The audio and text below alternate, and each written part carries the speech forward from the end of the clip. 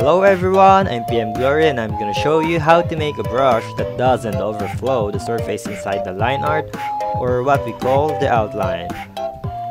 So as you can see, it's overflowing and that's not what we want. So I'm gonna show you how to make a brush that doesn't overflow. First thing you have to do is to right click in the brush section and choose create custom subtool.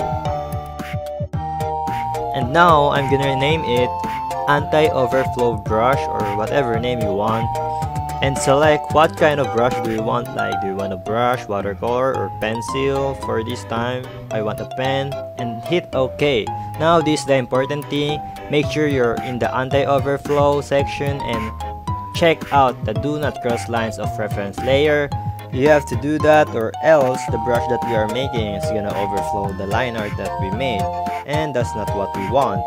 And then, just make sure that the reference layer is turned on in your line art layer, so the brush will work.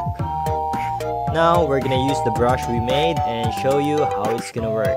I'm gonna select the color layer, and then as you can see, it doesn't overflow the outline. So that's all. I hope you learned something in this video. See you next time.